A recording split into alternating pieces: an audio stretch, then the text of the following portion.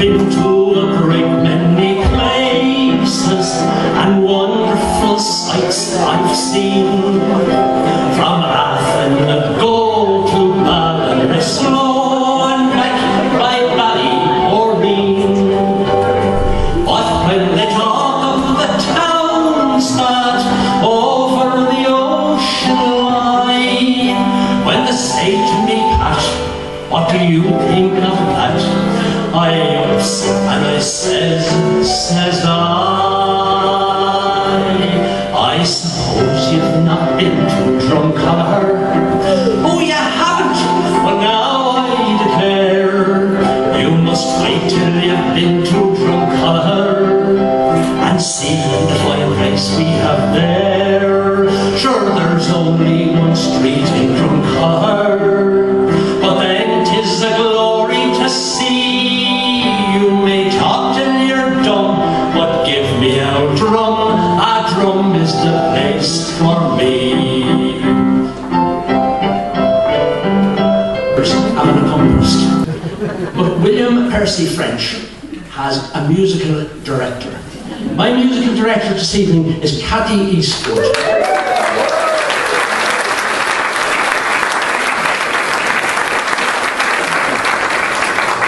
I'll make myself at home. I'll take off that.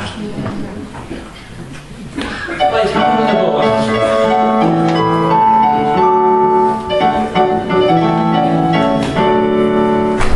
The sons of the prophets were brave men of old, and quite unaccustomed to fear. But the bravest of all was a man by the shore of Abdul Abul Amir. Brave heroes were plenty and well known to fame in the troops that were led by the Tsar. But the bravest of all was a man by the name of Ivan Skavinsky-Skavar. One day this old Russian had shouldered his gun and donned his most truculent sneer. Downtown he did go, where he trod on the toe of Abdul Amir. Ah, yeah, heard through the flute from the town of Ballymote. The time flew on hard with him, in fact the man was good. So he then set out a notice to his neighbour running on as to how he might accompany that evening at the ball. When riding out he was careful to suggest to them, if the Donna hat is convenient to the doer, the more they put in, whenever he requested them, the better would the music be for battle. The floor will tilt on the flute, triddle on the fiddle, hopping in the middle like a heron on the griddle. Oh, hop down, hands around and cross it to the wall. Oh, hadn't been the gaiety if in the fruiter's ball.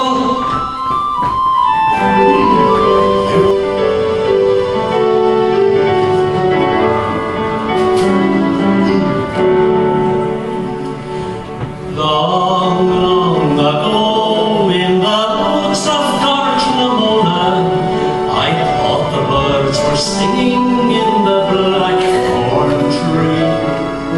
But oh, it was my heart that was ringing, ringing, ringing with the joy that you were bringing, oh my love, to me.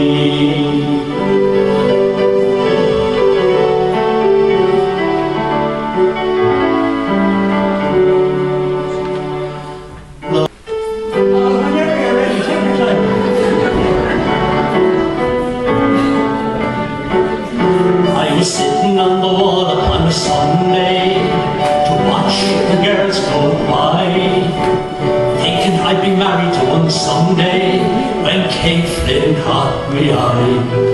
Oh Lord, she was the makings of a fairy, the fairest girl I knew. There's not a man in the whole wide world like the darling girl. Mr. French! No. Mr. French. What exactly do you think the female of the species make of this? Sorry, Mrs. Now, madam. Will you explain to us what the female says? Says Phelim, 'tis the father I be pleasing. I'll tell him of the land I've tilled. I'll tell him of the cattle I have grazing, and the house I wish to build. And when he sees the arable and pasture, and the facts are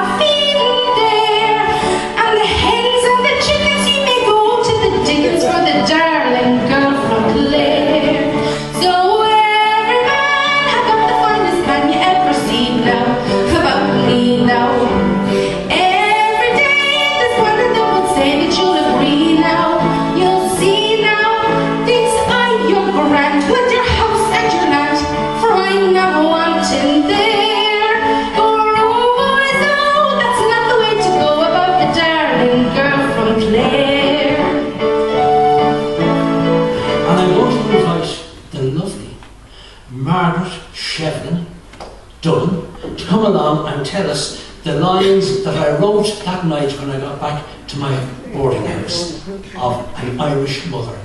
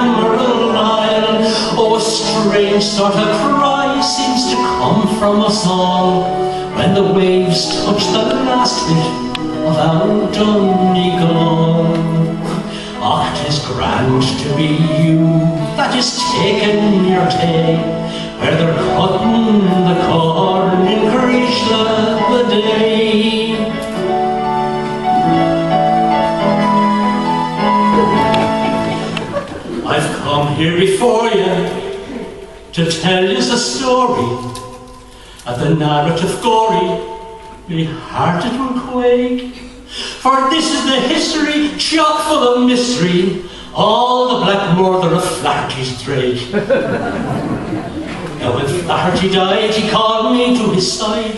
Said he, this divide of the faraway make. The house goes to Biddy, now she's honest and steady, and you'll get the shot that's 4 ducks and a drake. Quack, quack, quack, went the ducks upon his track, as they followed him down to the shore.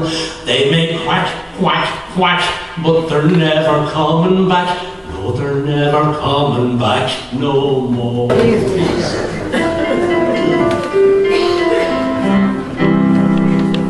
Now MacBreen had 2 daughters, and each one in turn was offered in marriage to Jamesy O'Byrne.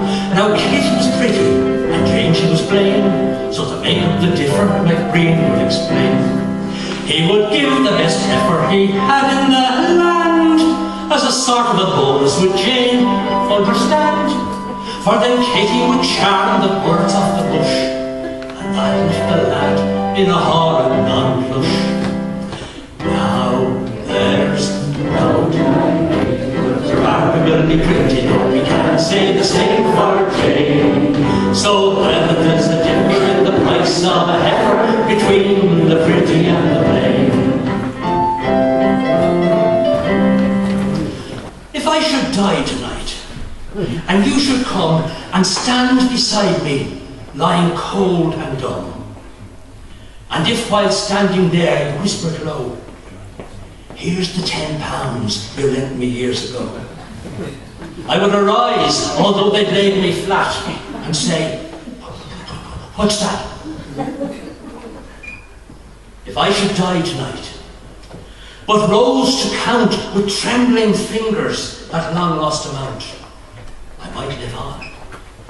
But when you said, and here's your umbrella, and your fountain pen, for one short space, I gazed into thy face, and then dropped dead again.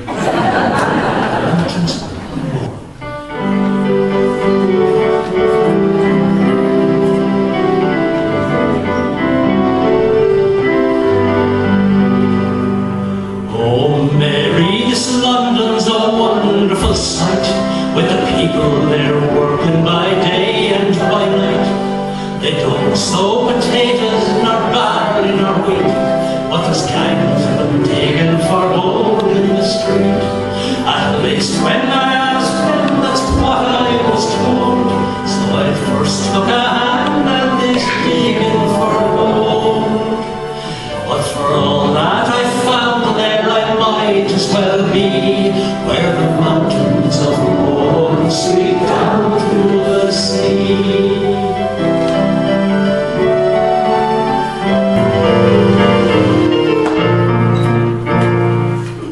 She sang the most beautiful songs. Of the words we had never a hint, for her fingers went hammer and tongs, and her running accompaniment like a dog running after a rat. Such scrimmaging never was heard, and down came her claws like a murdering cat when he jumped on the back of a bird.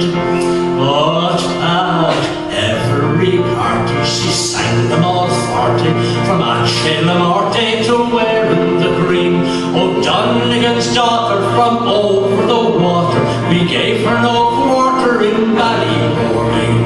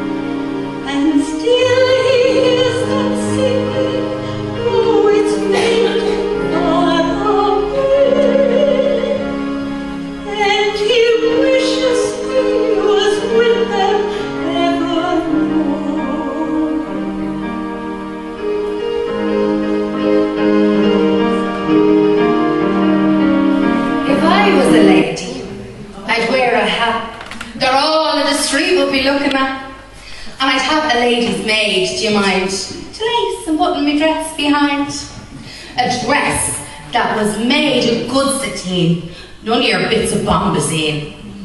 And the girls with envy, oh, they'd grind their teeth and they hear them rustling underneath. If I was a lady, but then I'm not. Sure, the dacentest thing I've got. Yeah, if I was a lady, I'd drive to the play and I'd look through my opera glasses and say, I've seen this silly review before. The leading lady's an awful bore.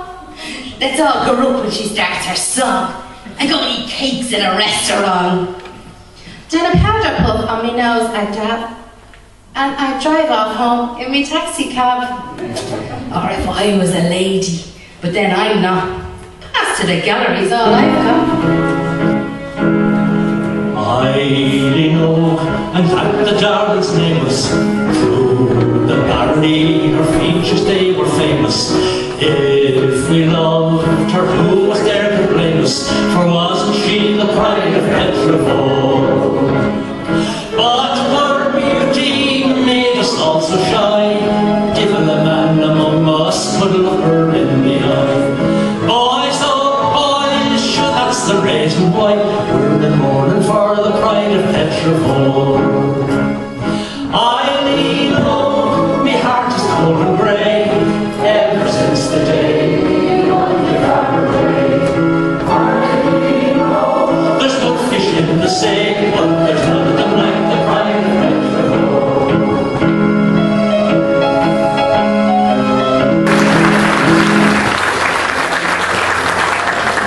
They talk of Columbus sailing across the Atlantic in Spain, but he Kilkee. You're on for the train in the morning, the excursion train starts off at 8. You're there when the clock gives a warning, but there for an hour you must wait. And while